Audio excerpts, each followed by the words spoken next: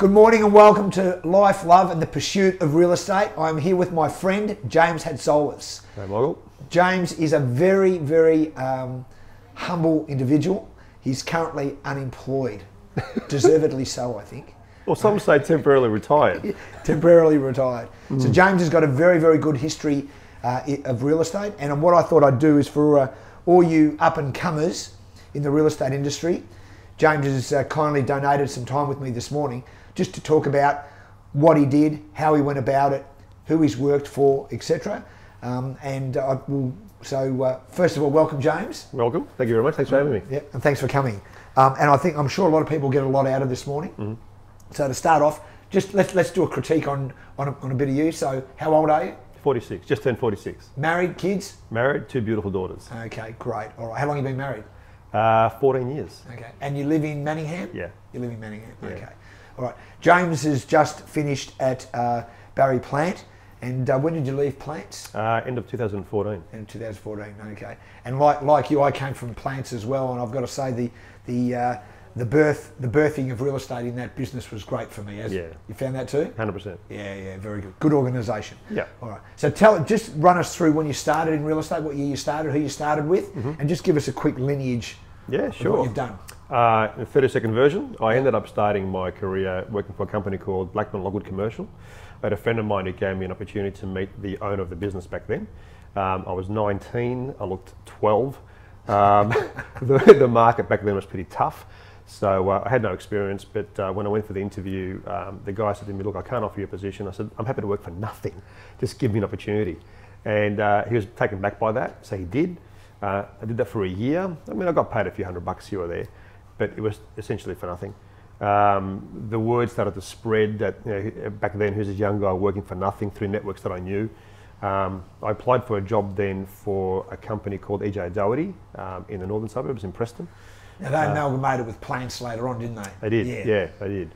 So I got my first job as an official property manager for EJ Doherty in Preston. Great. Okay. Reservoir, did it for 4.5 years. Well, that's a hard gig. Very hard gig, yeah. Collecting rents and seeing... Especially in that area. Yeah, and I was a bit of a culture shock going into the northern suburbs from the eastern suburbs. But it was good, it was good. It was a great learning ground. And then I met Barry, who built my auntie's house in Bourne at a family wedding. Okay, and we started talking, and on a handshake. I was nervous as a young guy there, just trying to meet the Barry Plant, that sort of thing. Yeah.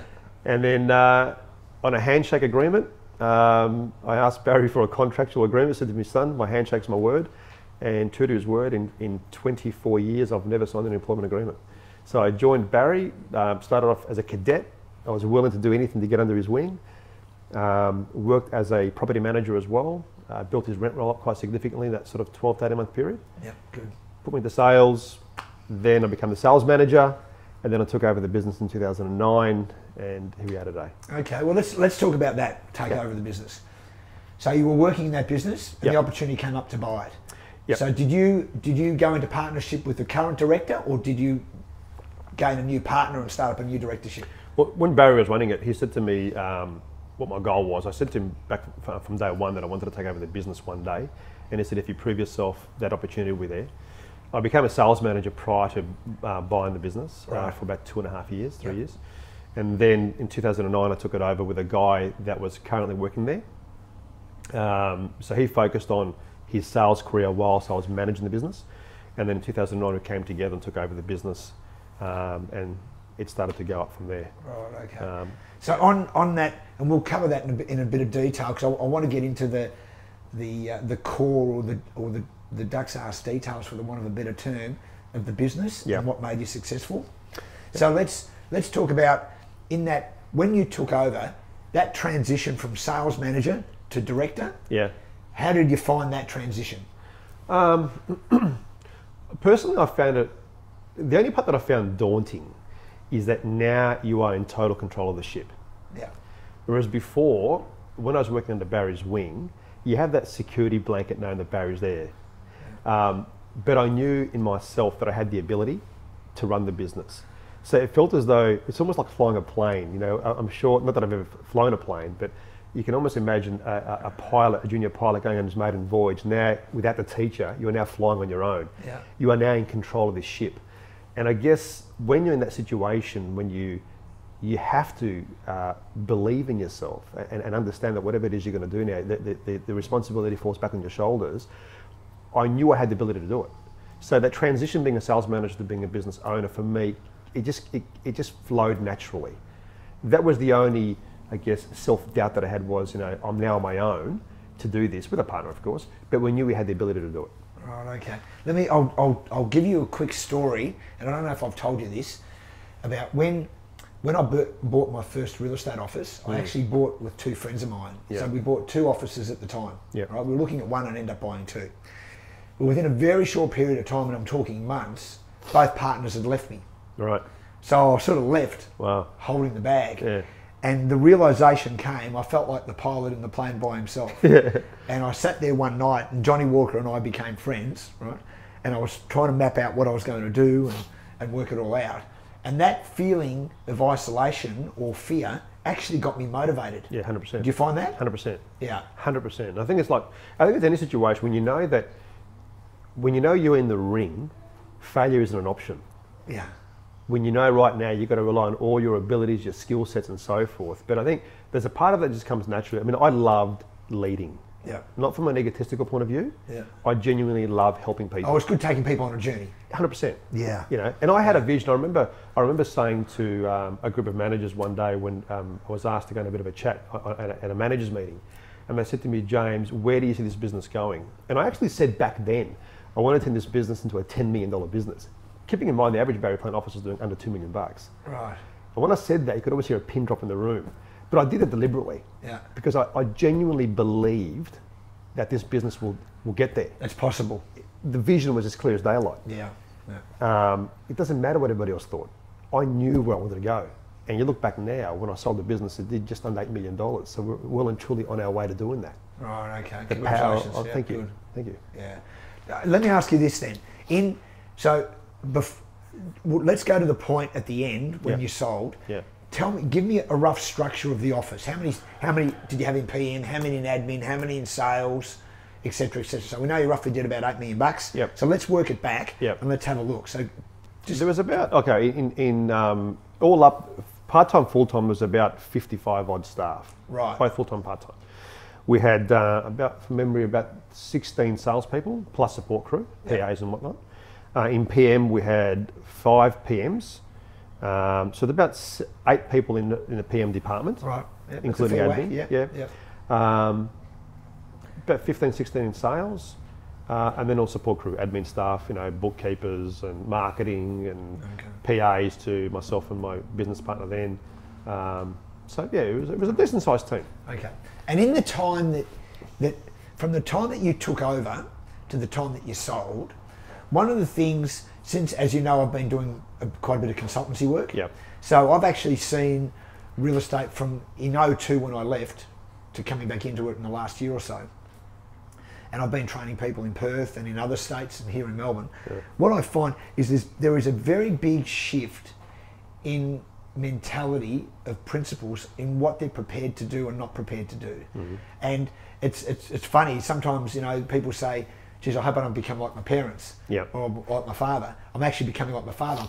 I'm now thinking very much like him. Yep. He's always said to me, you need to lead from the front and you need to be able to do everything everyone else can do in the business so then you can critique it properly when it's been done wrong. And I thought that's very logical. And at 54 years of age now, I look at that and go, that was great advice. And inadvertently, even though I didn't agree with it at the time, I took it on. Yeah. Right? Yeah. So my question is that over that period of time, I see that directors now are more hands-on in relation to listing and selling. Yep. I believe the reason for that is the bottom line, the P&L. Yep. Right? And I also believe that there's been a shift in commissions slightly upwards. Mm-hmm. My thought process, and I'll get to my question in a sec, but my thought process is that it's very hard to lead a successful team when you're doing that amount of work. 100%. So therefore, I still go back to the strategy of I would be still happy if I was running an office to list and sell to a minor degree. I'd be happy to make sure that all our clients got to meet me as the owner, right? But I'm finding that the business from that point of view, when the director is so heavily involved in the listing and selling, it fragments. Yep. I don't believe it can run and be as successful and still gain momentum over the period of its journey Yep. if the director is not controlling the journey. And they can't control the journey when they're working in the business day to day. Do you agree with that? 150%. So tell me what you did.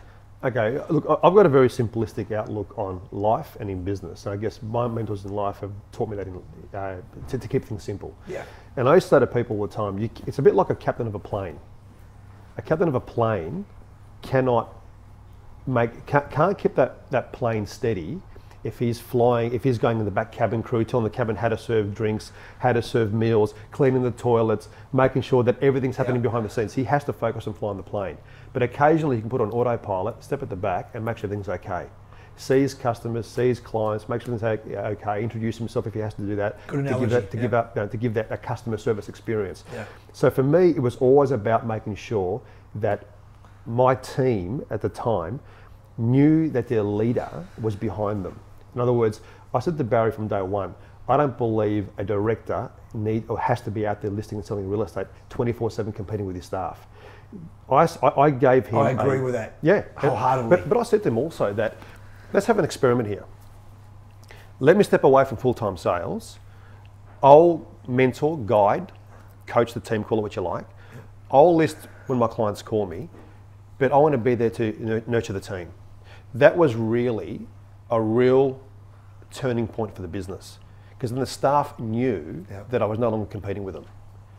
And I don't care what anybody says, when you're listing and selling real estate, and I'm not trying to tell people what to do in their businesses, this is what worked for us and for myself. The business started to turn around quite dramatically once I stepped away from competing against the staff. Because when I was a sales manager and I say, come and tell me your situation or problems, they're thinking, well, what's in it for him? That can be the mindset for some people. But when you step away and become their mentor, their leader, their coach, call it what you like, all of a sudden they know that you're working with them, not against them. That's the mentality some salespeople do have. Yeah, and I agree with that. I think when, I get asked often about the business that I sold in 2002, and we had a 67% market share when I sold it, and there were a lot of agents here. Yeah. And people go, oh, that was remarkable, I don't know if it could be done again now, etc., etc. And I always question that, and I say, but they're running their businesses differently. And I agree with that. There can only be one driver of the train, as my nunna used to say.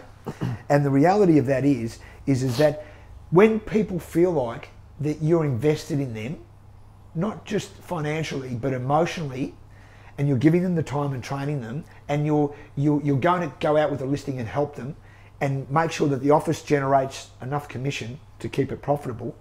And that's where the training of getting the right fees comes in. Because as the fees drop, the directors have had to get more involved in the business. Correct. And that's been the first thing that's happened, where the directors go, the P&L doesn't show good GP, I've got to get in and list and sell. So therefore you are starting to compete. That creates a whole different mentality. Absolutely. I agree with that. So the goal is, if you're going to be a director of a business, the one point I get out of this discussion right now is the fact that you have to lead and that you have to give it back initially and maybe then gain profit later on. Absolutely. Okay, good. Absolutely. All right. Well, let's go to another part then. Yeah. When one of the things with good real estate people is that they go through transitions and they generally do them successful. Not every transition is successful, but the art to the deal is transitioning from one business to another, to another, to another. Because we've got a very short attention span as real estate agents, so we like to be entertained a lot, right? Yeah. So, and my wife always laughs about, she's got the attention span of an ant, unless it comes to real estate, right? So on that score, one of the things, in the transition things, you're now in transition mode. So tell me right now what you're doing to keep yourself invigorated day to day. Both in and out of business? Whatever. First and foremost, looking after my health, more importantly. So I'm training a fair bit, going to the gym, running, keep my mind active, so healthy lifestyle. So it's given me time to focus on me for a change for 12 months. And this, mind you, this is the first time in 24 years I've had total disconnect. And I don't call holidays being disconnected, because your mind's still ticking you over things that's happening back home, yeah? So to be totally disconnected has allowed me to focus on me. It's allowed me to focus on my kids, my wife, my family life. It's also given me an opportunity to reflect back on an industry that I believe is changing quite rapidly. And you can't do that when you're on the treadmill, when you're running, or if you're in the frame, you can't see the whole pitch, as we say. So stepping aside from that, it's given me the opportunity to see all that. So I'm keeping myself active in terms of health. I'm also coaching and consulting around Melbourne. It's something that I've always loved to do.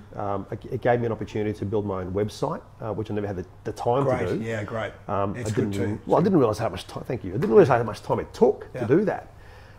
So that's been quite good. So I've actually enjoyed going back out into the industry and helping people understand what it takes to be a good leader, how to build great cultures, value alignment, things that you learn along the journey. That so many people haven't had the opportunity to surround themselves with the right mentors and coaches in life to teach them these things that I've learned over the period of time. And I'm still learning. Yeah, as we both are, and as everyone else is. Yeah. Yeah, okay. Let's talk about this. You mentioned the word disconnect, right? That disconnect, one of the things I've been preaching on this YouTube channel is that you need dormant time, you need time to rest. And aside from sleep, I class sleep as sleep, I don't class sleep as rest. Yep. I think they're two different things. You need good food and a bit of exercise and all that sort of stuff. I get all that. But the disconnect part is very good for in here because the mind needs to be dormant to regenerate. You agree with that? 100%. Okay, all right. And then what I found is this, is that one of the negatives that I've seen since I've been back into the training real estate agents is people get very disappointed with the delivery of service. So therefore, a delivery expectation of a client could be here, the delivery actually provided is here, and neither will meet. And what I find by that is I'm talking to a lot of real estate people that are actually mentally exhausted, not just physically exhausted, but they never ever get that disconnect period where they can, I'm going to relax for a little while and I'm going to take it easy because the brain needs to be dormant. So, you know, a good lesson would be for anyone watching today would be that if you're in the real estate industry, you do need to take consistent breaks. Yep, very much so. Yep, and towards the end, my personal development coach, Dr. Fred, is very big on us taking holidays and breaks. Yep. And one of the things I find with that is that, you know, over the period of year, I generally now take somewhere between 8 and 12 weeks off a year. Good on you. Right? It keeps me fresh. Yeah. Keeps me buzzing and I'm on. Yeah. And I can talk to guys like you, or every time you and I have a chat, it's always jovial, but we're on point. Yeah. Right? And that's because we're both rested. And high energy. Yeah, and we're both rested, right? Yeah. So I'd like to think I'm normally like that, but I think I'm better with that now as I've matured. And then you know that, you know, you're not going to stay till 2 o'clock in the morning having a drink because you just know tomorrow it's going to be RS, it's no good for you. Yep. Right? So but the sad thing I've found so far is the delivery expectation of the clients is not being met. Yep. Right? So, and I've changed tact just in this last couple of sentences, but so let me bring you back to the Barry plant before you sold up at Manningham. To do $8 million, the delivery service to the client must be pretty high. Yeah. So did you have customer service managers? Did you have anyone away from the listing agent servicing the vendor or the buyer? Well, we worked in pods. So there was always going to be like an EBU. Yeah. Okay. So I think the listing agents would always focus on their strengths. I think the listing agent also never forgot that they had to have that face-to-face relationship with their client. Yeah. Their support crew gave them the opportunity and the time to do that. So we always focused on customer service. That was priority for us.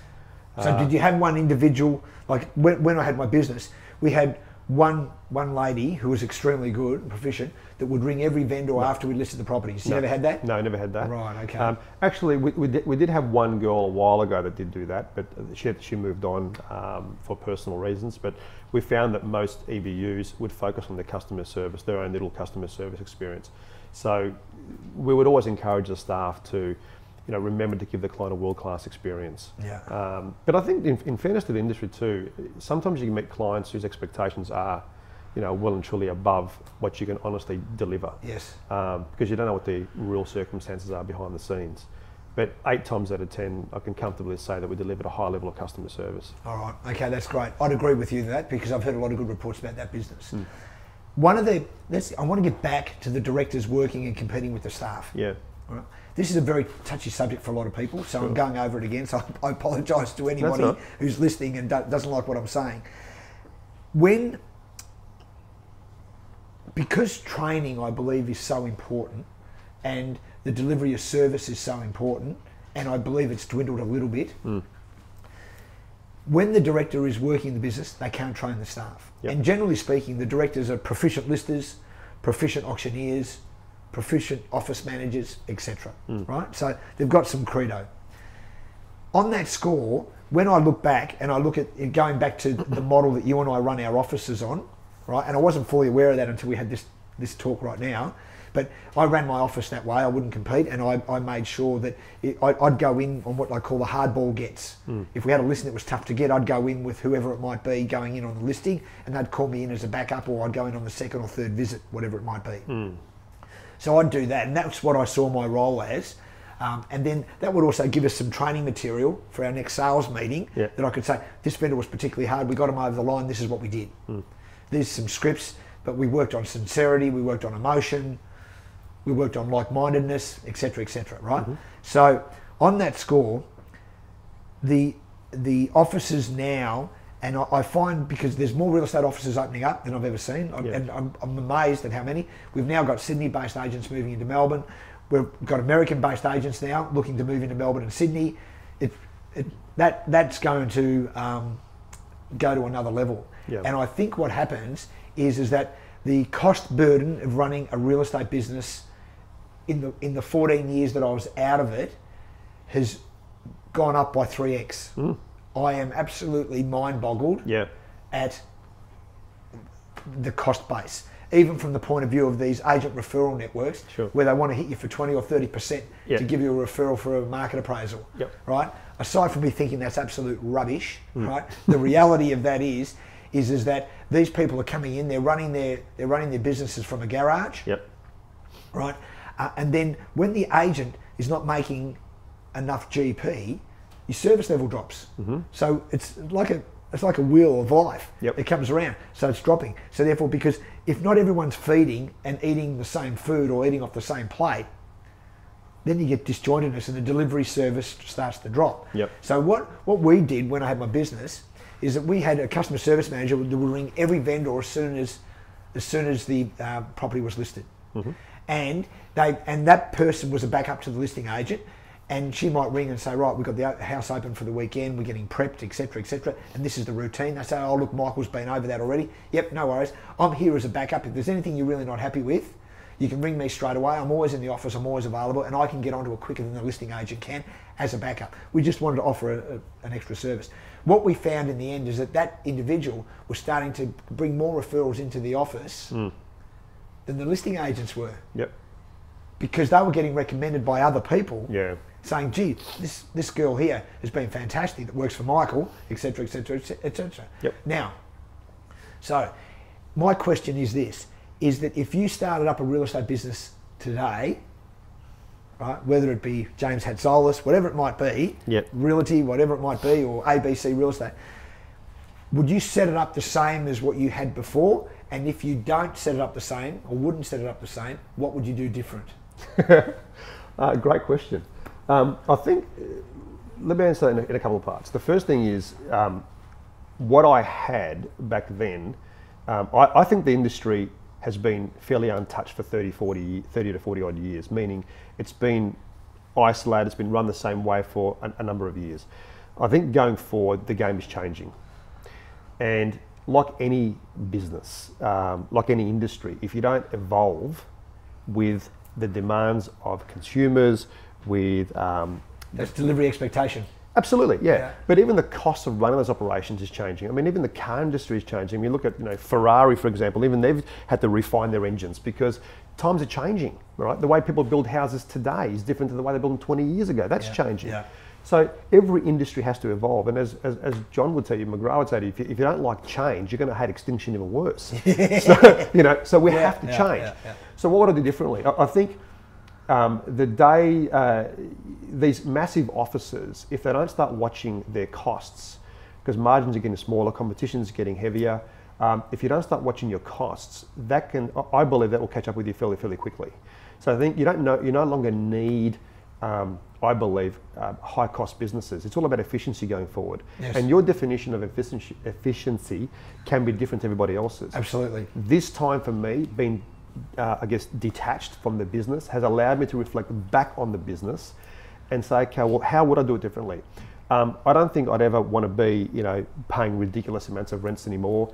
I don't think I need 600 square metres of office space anymore. Yeah. I don't think I need 60 staff anymore. I think today is about low cost, high profit, and offering world-class service. It's hard to do that, I believe, when you're looking after 60, 70, 80, 90 people. But when you offer a boutique service, a bit like a boutique hotel, a boutique restaurant, if you can control the environment you're in and have total team alignment, and they can all subscribe to your vision, I think that in itself can give the big boys, if you like, a big run for their money. And I have to agree with you 100%. Yeah. So I'll do it smarter. Yeah. And I think, as I said to you, the quick chat we had before this interview, well, I said to you, when you asked me what would you do if you were going to restart, if I was going to restart a real estate office, not that I'm thinking of that, but if I was going to, I would have a limited number of properties that I'd take on, with a limited number of staff. Yeah. And I'd make sure our journey was good. And I think if you are good enough and you offer good service and people know they're going to be serviced properly, what I find, actually, I'll deviate for a sec.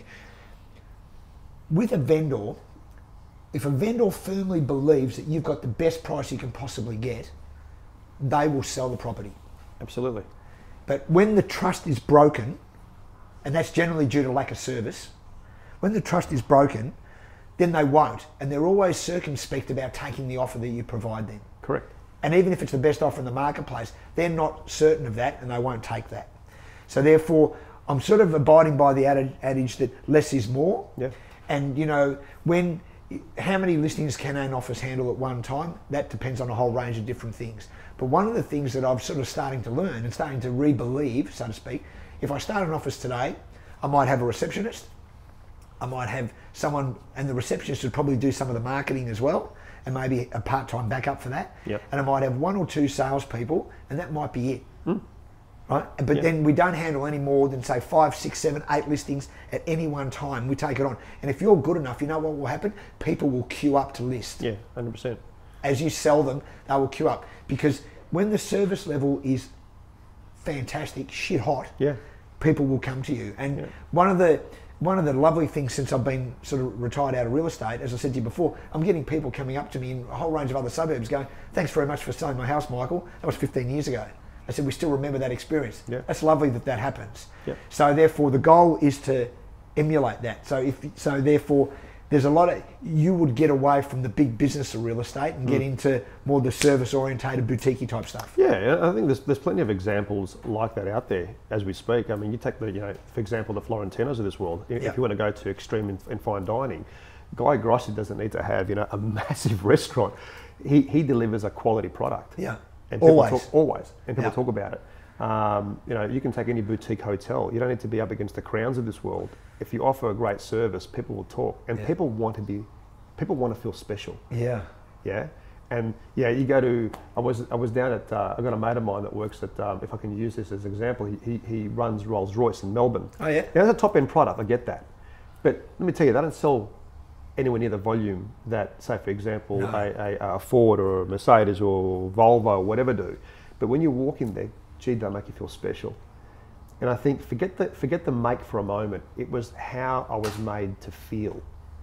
And I think people will forget what you do, but they'll never forget how you made them feel. Exactly right. Yeah, no matter what you do. That was one of the first things I learnt in this business. Yeah, 100%. Yeah. So that experience it's interesting too, from a service level point of view. I bought a few cars recently. Yeah.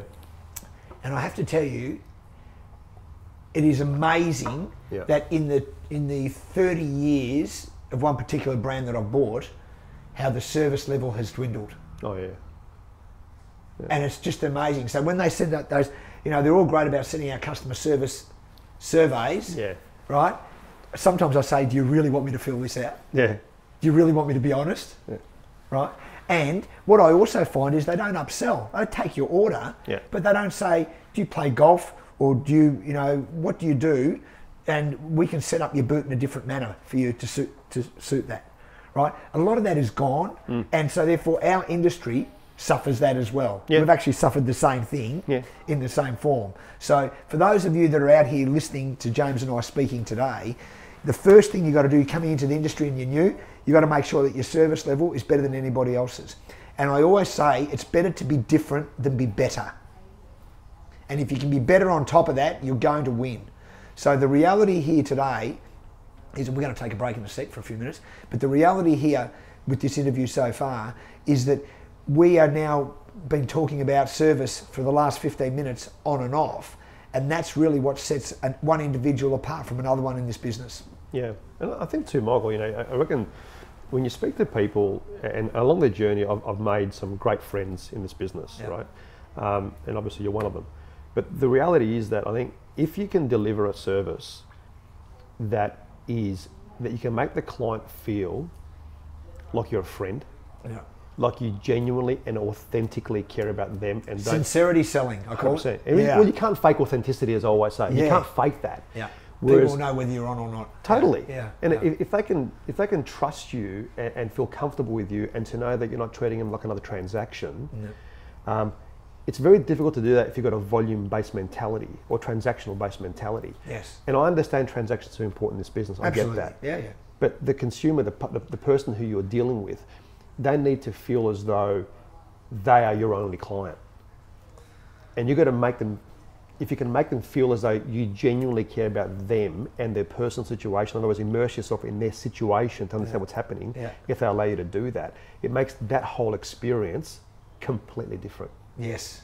It's funny, a lot of the talk lately has been around these American TV shows, $1 million listing, etc.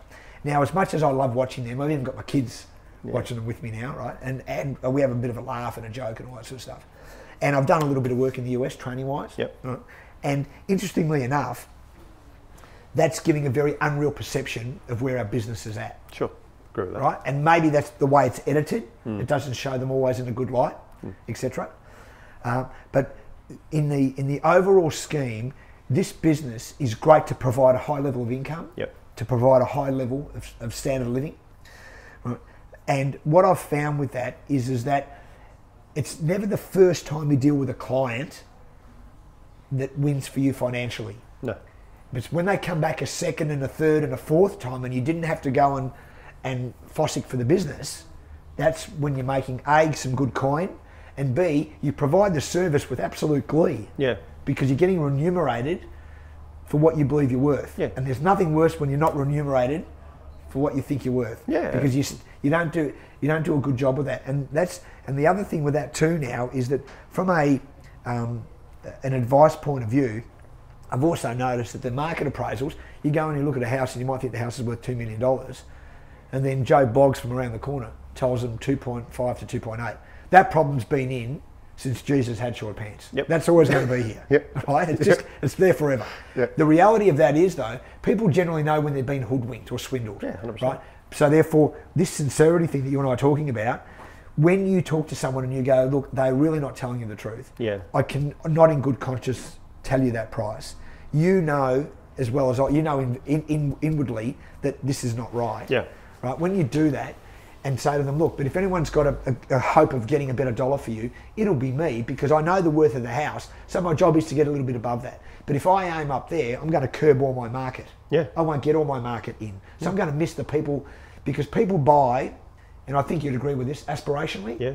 So they always, if they can spend $1 million, they'll probably look at something at 1.2. Yep. Do you find that's the case? 100%. Okay. So therefore we need to sell aspirationally. And that's where a lot of the training gets back to the start, where the directors, generally very proficient listers and sellers and auctioneers, need to train the salespeople and understand the psyche of the public that we're dealing with. But they don't do it, Michael, that's the thing. Yeah.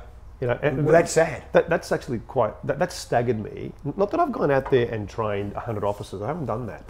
But the businesses that I've walked into recently over the last 12 months, it staggers me that these owners don't focus or train their biggest assets, which are their people. Yeah. It blows my mind away. And the reality of that is, getting back to what we said before, you don't need a large contingent of staff. No. Because one of the things I found, it's interesting, is that a lot of directors won't go out and put out OFI boards before an auction in the morning. Yeah. I'd rather have a sleep in than pay a cadet to do it. Yeah. That's fine. But you might only need one cadet. Some of them have got 3 or 4 cadets. Yeah. So you're paying out $120,000, $130,000. All it does is erode the bottom line. Yeah. So the director can sit sleeping in the mornings. Yeah. I sort of don't get that much. Yeah, no. I look at that and go, okay. And the other reality of that is that the less of that we do, the less contact we have with the client. Yeah. So it's a self-perpetuating problem. It just keeps going around. No doubt. So, I think in the summation of this right now, and we'll take a pause in a sec, John. But in the summation of this right now is that boutique is good. There's probably some lessons for both of us in that. Yeah. Right? And keeping it tight and keeping it small and keeping your GP up. And keeping it real. Yeah. All right. We'll take a break, John.